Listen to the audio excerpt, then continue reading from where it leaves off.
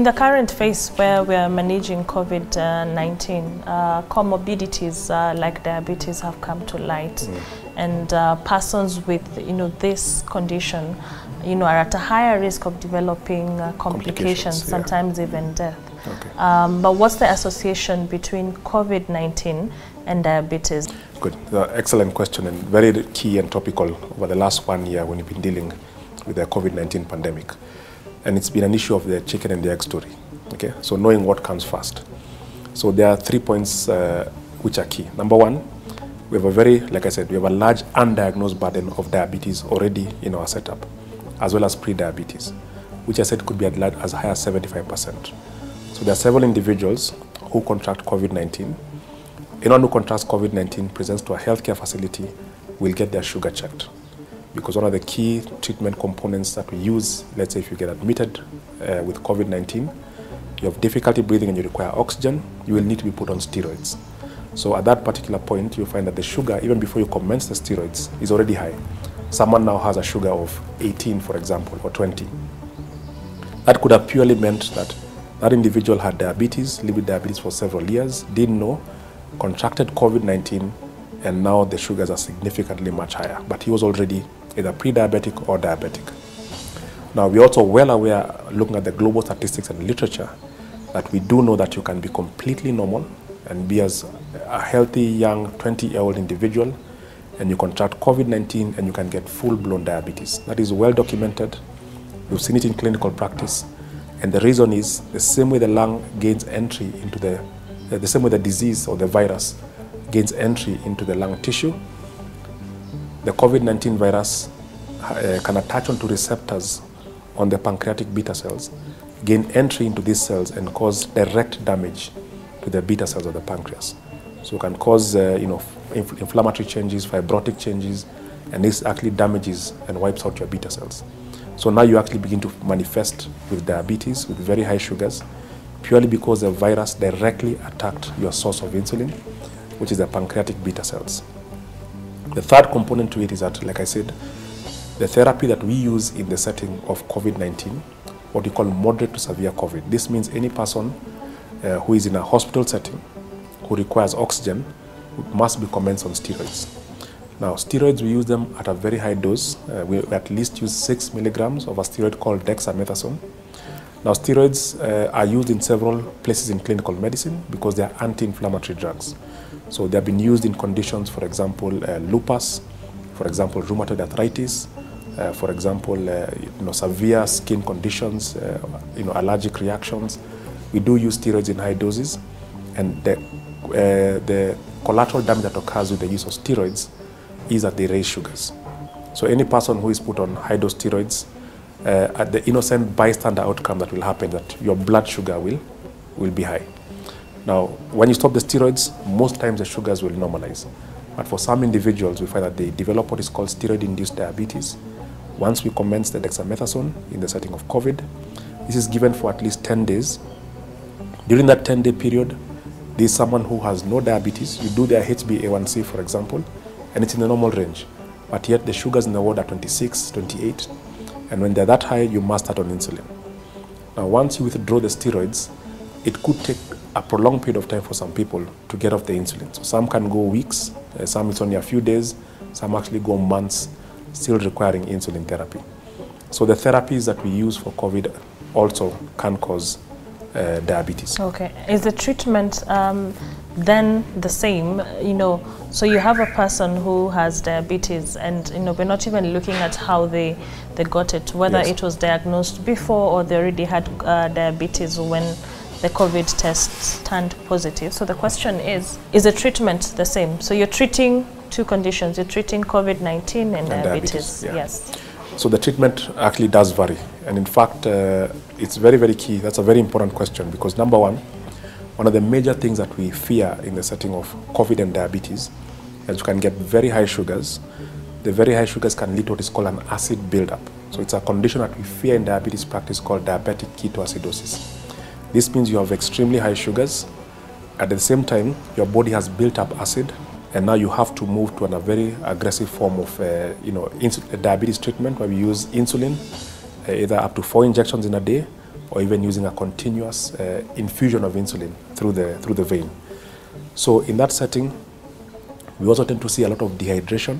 But if someone does not have diabetes, we give a lot of fluids to replace the fluids.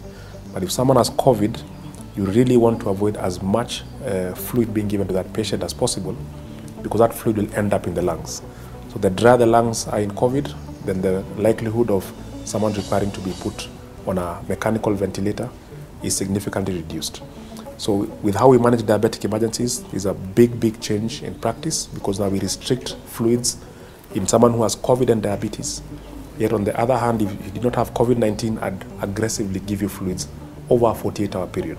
That's the first key thing with regard to the emergencies. Number two, there are certain drugs that we completely avoid for anyone who has moderate to severe COVID. So for example, Metformin is a drug that's the backbone of treatment. It's widely used by almost 90% of all individuals who have type 2 diabetes. But when they get moderate to severe COVID, they're in the, they are in the ward requiring high amounts of oxygen, they're transferred to HDU or in the ICU, we don't use Metformin at all. We have other newer class of drugs that have come into the market called the Sglt2 Inhibitors. These are drugs that are very beneficial in diabetes because they reduce your risk of events like stroke and heart attack. So they are widespread now. They are now affordable and are commonly being prescribed. So therefore, in that setting, these are again drugs we avoid in moderate to severe COVID. So the treatment for COVID and diabetes is very different from that individual who has diabetes with no COVID, because there are certain precautions that we have to be careful about. Number one is fluid use in the setting of diabetic emergencies, what is called diabetic ketoacidosis or hyperosmolar hyperglycemic state. And we restrict two major classes of drugs for those who have moderate to severe COVID or those who are in HDU or ICU to avoid complications that relate to developing ketoacidosis again, and also with regard to their kidney function. Yeah. Okay. And insulin treatment then also continues with COVID-19? Yes. In fact, insulin is the main backbone of treatment for anyone who has moderate to severe COVID. Now, the key thing also you have to counsel your patients is, now, COVID and diabetes, another major impact it had in how we approach treatment of diabetes is this. Before, if you get diabetes, you come to the ward, there'll be time for a nurse educator to come sit down with you, walk you through diabetes, the nutritionist will come to your bedside, walk you through nutrition. But right now, if you contract COVID-19, either in the home-based care setting or you are admitted in the ward, the nutritionist will not come to you because, of course, the risk of contraction. So people are managed in the ward by the nurses, and the difficulty is that one-on-one, 1 hour class of nutrition, 1 hour class of how to inject, how to rotate your sites doesn't exactly happen, because it's only the nurses in the COVID ward who can give that treatment. And of course, we know that they are also, seeing several patients at one time. So they will give you the mere basics, but the full understanding of the condition, especially if it's coming to you as a new diagnosis with COVID, you may go home not understanding what to do. Okay. You may find yourself at home and you have your insulin pens. You don't know, when should I inject this pen? When should I use this other pen? How should I inject myself? How should I check my sugars? So that aspect of diabetes care with regard to how we deliver knowledge was impacted severely and is still being impacted in the COVID era. And our nurses in the COVID wards have had to now readjust and become diabetic nurse educators to at least give the individual the basics of training until they're able to come to the clinic to have their formal session.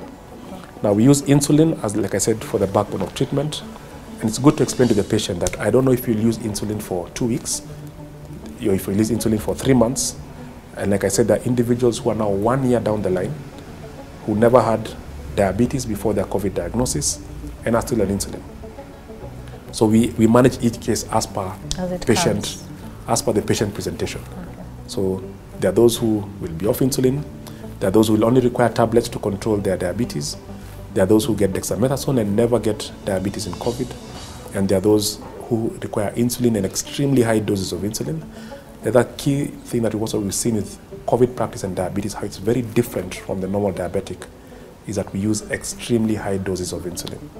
Almost 2 to 3 times the amount that we normally use in the setting of diabetes with no COVID. So we as clinicians also have to be more careful because the doses are much bigger. So you must be able to account for proper monitoring and avoiding the risk of low sugars, especially when someone is going home on 4 injections and on very big doses. Let them come to the clinic once they're out of the isolation period, and I'll sit down with them, Let them explain what their challenges have been when they have been alone trying to manage.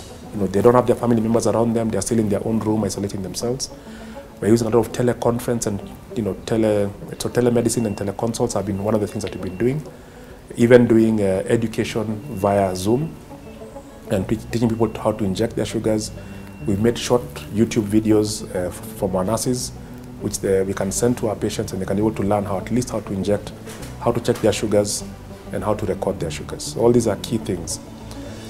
Now, overall, what we are looking to see is, we are following up this data. Yeah. And our question is this diabetes going to resolve with time, or it's a permanent diagnosis? Okay. Now, if we look back at the previous pandemics, the virus that is very close to the COVID-19 virus, SARS-CoV-2, we had a pandemic called the Sars Pandemic back in 2001, 2003. That was in parts of Asia, and that is SARS-CoV-1 specifically. Now, there's a registry that actually followed up all the individuals who contracted diabetes because of that particular virus.